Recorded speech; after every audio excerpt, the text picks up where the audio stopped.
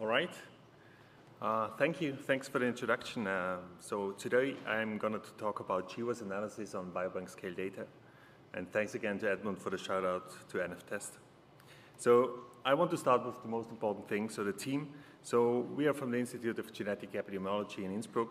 And as so many, we are trying to identify genetic risk factors for complex diseases.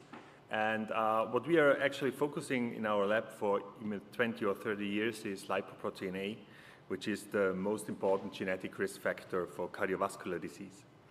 And our team within the Institute tries to tackle these challenges with computational tools and services. So you know Lucas, NF-test, Sylvia and Johanna, and I'm very happy that they are all here with us today.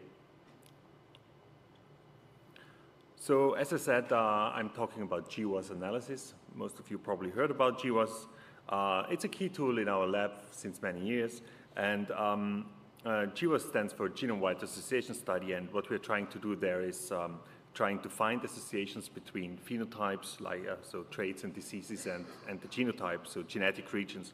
You see this here in this picture in the case-control GWAS study. We have cases and controls. We are collecting data. We are collecting genotypes. And then what we're trying to do is finding variant differences, allele frequency differences between these two groups in this example. And then you normally get a signal, and this colorful picture, what you see here is a so-called Manhattan plot, where you see on the x-axis the chromosomes and on the y-axis a p-value. As you can imagine, the data gets bigger and bigger. The largest GWAS is currently with over 5 million people included. It's the giant consortium, and many thousands, millions of variants, and of course, different GWAS models and steps included. So you see here in this marked area, which should symbolize the GWAS workflow itself, again, a Manhattan plot. And of course, you have to do things before you're running the GWAS analysis. We learned yesterday a bit about imputation and quality control. And our team, together with the team in Michigan, we developed a system, a software, imputation cloud service. It's called the Michigan Imputation Server. And it allows you to impute your data with this. And of course, our next logical step is now, okay, now we made imputation on the cloud quite easy, and it's widely used, then the next step for us would be, or was, now let's tackle GWAS analysis. Yeah, this slide is probably true for all the pipelines which you have seen here, so it's quite tricky to run the GWAS.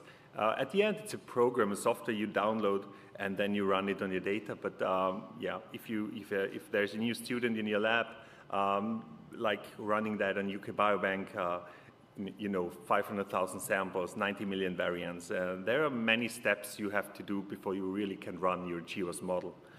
And then at the end, you're able to run your first GWAS, but still, you know, all these questions, what's in your head, are my results valid, can I share these, how to visualize the data, and all this stuff. So for that, we developed a pipeline, a Nextflow pipeline, Nf-gwas, and we really tried to work with biobank-scale data. Back then, we decided to go as a first package with regenie, which comes from Regeneron. It's a regression modeling GWAS package, and besides that, we of course also including all possible pre- and post-processing steps within the pipeline. So, and at the end, it really works with hundreds of phenotypes, millions of variants, and we try to parallelize whenever possible or useful. Yeah, the last months we also focused on restructuring the pipeline a bit into sub-workflows, and here again, Nf-test, we used that, of course, and it helped us a lot to do all this restructuring. Yeah. Quite a quick overview on the pipeline itself. So the marked area in the middle, that's the actual GWAS model. So regenie is a two-step model. So of course we have to execute that. And first thing what we wanted to do is that it works with our data from Michigan, and regenie does not support VCF. So of course we have a step within the pipeline to convert the data into Blink2.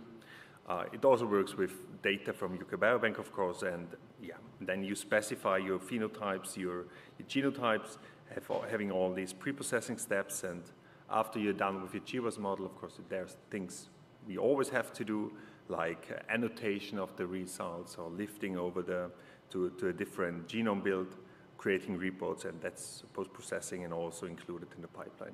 You see different colors. We are supporting different modi within the pipeline: single variant testing, gene-based testing, interaction testing, all coming, of course, from the regenie package at the moment.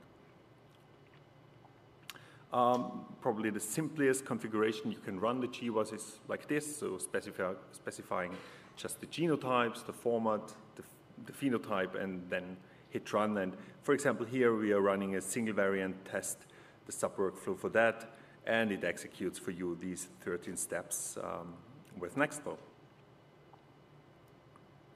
Okay, so what do you get from us from the Nf-gwas pipeline? So we were focusing on biobank-scale data, so we really put some thoughts into that.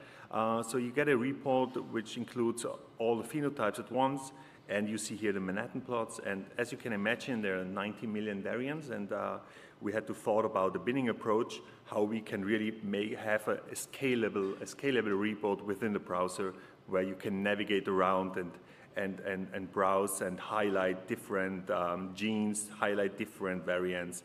You see that here in this picture, so we put some thoughts into that.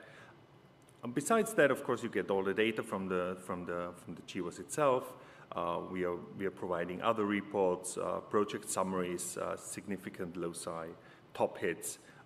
Yeah, it's a start. It's not all what we want to have in future, but I think it's a good start that at least we can work with that in our lab, and it helped us really a lot. Also very important for us is a good documentation. We always do that with our tools, what we are developing.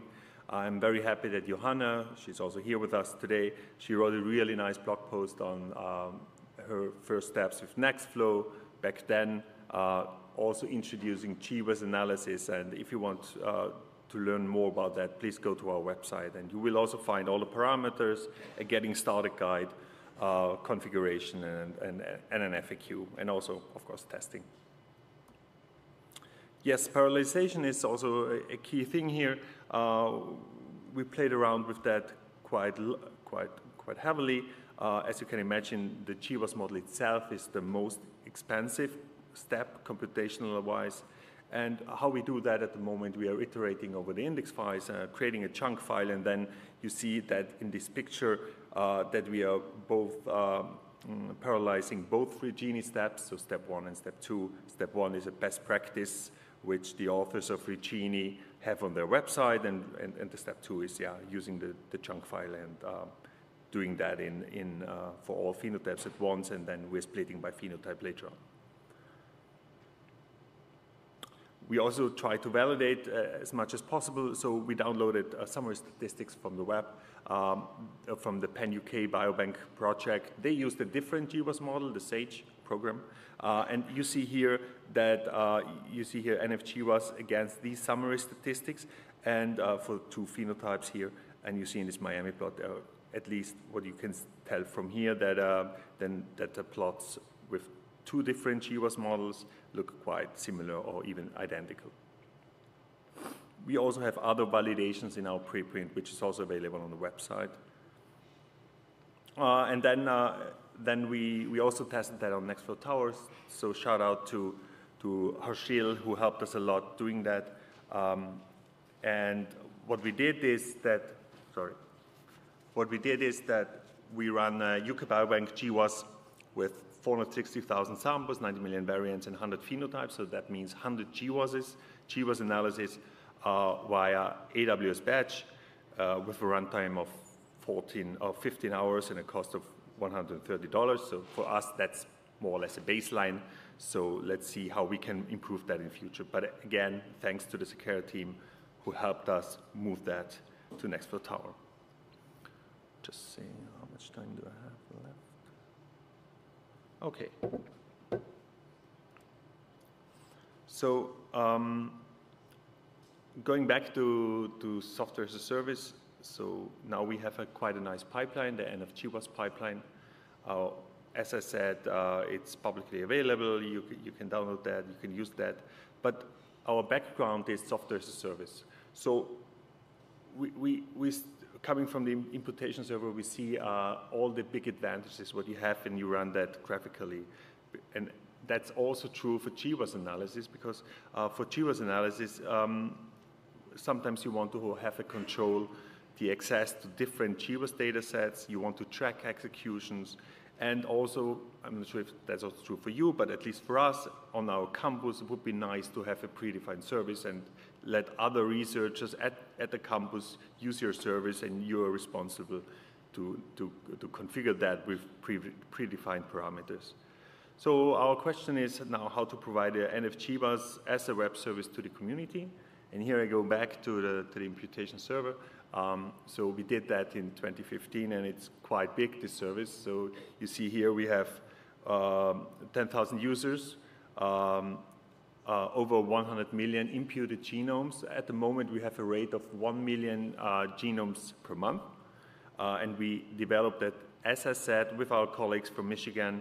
And what we are using to run the imputation server is a framework we developed in Innsbruck. So we have NF-test, we have Nf-gwas, and now the CloudGene framework. And we tried, or what we're currently trying to do is to adapt this workflow to also run with the GWAS workflow. So yeah, that's the current work what we are doing, and it looks quite promising. So we have now our CloudGene framework. What's the base of the imputation server? So it's software as a service, so it's a really specific use case. All the user registration, which worked for many, many years quite well. We used all these features, integrated that in this new GWAS server, integrated in Nextflow support, and then what you basically can do, you can run a software as a service, you install CloudGene, install the workflow, you specify the groups and permissions, and then registered users can submit and track jobs, as you also know that, of course, for others, from other systems like the Tower. As I said, that's a bit work in progress. We are working hard on that, and maybe we have the chance on one of the next summits to talk more about these ideas, what we have in mind, and let's see where this goes, where this journey goes.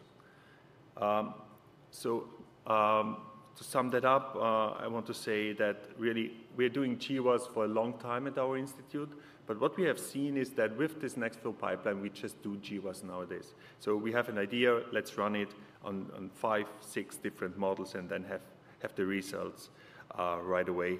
We are all coming from different scientific backgrounds. We learned that a good documentation is key for our system, and of course, that's just the start. So GWAS, there are many models available. Regenie was the first, but we have a nice structure in the background, so we are able to integrate new features, new models in the future. So feel free to contact us if you have one model you want to see as soon as possible within that. And we're really appreciating the feedback from the community.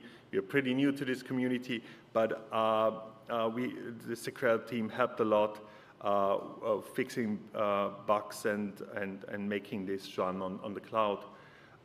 And of course, we would love to hear your feedback also for our SaaS approach. And yeah, that's all from my side. Thanks again.